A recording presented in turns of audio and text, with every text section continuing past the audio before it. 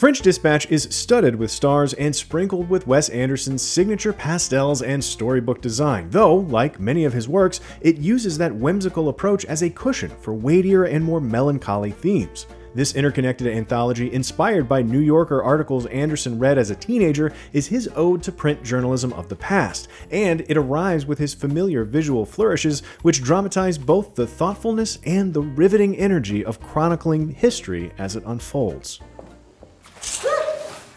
I'm naked, Mrs. Clemens. I can see that. Why are you crying? Tear gas. Also, I suppose I'm sad. The story begins with an obituary, both for editor Arthur Howitzer Jr., played by Bill Murray, and for the paper he founded 50 years prior, the French Dispatch of the Liberty, Kansas Evening Sun. Howitzer Jr. was a stern man of few words, but Anderson depicts him with reverence and with a solemn respect for a dying art. Another short prologue follows Herb St. Sazerac, a travel writer played by Owen Wilson, as he gives us a tour of the Riley-named town of Ennui-sur-Blaze. It feels like a disaffected teenager's idea of French artistry, but the film is anything but nihilistic or emotionally distant, despite this tongue-in-cheek introduction.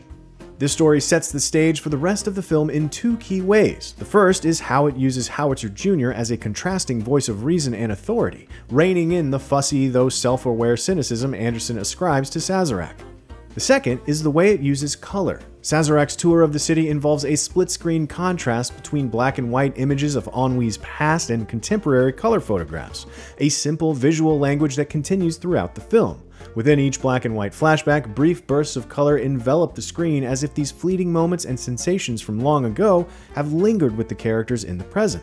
It's art as memory, an idea the film eventually embodies. This brief travelogue is followed by the first main segment titled The Concrete Masterpiece. Here, Tilda Swinton's art critic J.K.L. Berenson tells the story of a long-incarcerated abstract artist Moses Rosenthaler, as well as his muse and prison guard Simone, and the wild-eyed art dealer Julian Cadazio. Cadazio is based on the real-life dealer Lord Duveen, but the story is also wildly original, both in its bleakly funny conception of artistic inspiration and self-loathing, and its frenzied depiction of comedic action scenes. The history in this segment is an uncanny blend between French flourishes and American atrocities.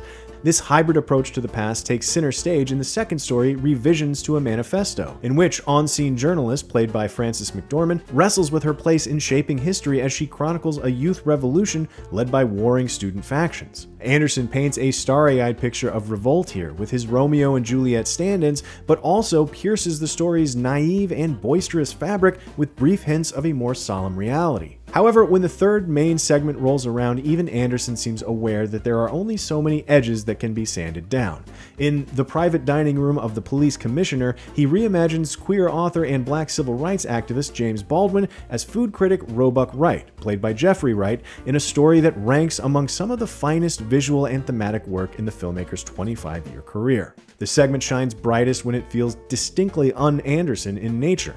His signature playfulness is occasionally interrupted by stark and unsettling moments as silent, unspoken threats begin to hover over Wright's shoulder. In these moments, Anderson and cinematographer Robert Yeoman forego their usual wide angles and deep focus. Their rare use of a long lens not only blurs the vividly detailed backgrounds, but forces us to focus, first and foremost, on Wright's fears and the quiet ways his humanity is threatened. This segment has no lack of whimsy, of course, but what makes this story feel whole is the way its cartoonish madness is ultimately grounded in a real story of outsiders like Wright and Stephen Park's Lieutenant Nescafier, whose brief but meaningful interactions feature a complicated wistfulness hinting at a seemingly never-ending search for some idyllic belonging in different parts of the world.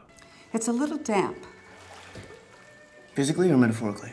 Both, based on the cover and the first 4 sentences. Don't criticize my manifesto. The French Dispatch is both an ode to print journalism and one of Wes Anderson's most richly detailed films. While based on real journalists and articles, each of its smaller segments is painted in Wes Anderson's signature whimsical style, culminating in one of the most effective and thoughtful stories of his career. For more, check out what we thought of Dune and Ghostbusters Afterlife. And for everything else, be sure to subscribe to IGN wherever you like to watch. A message from the foreman. 1 hour to press. You're fired. Really? Don't cry in my office.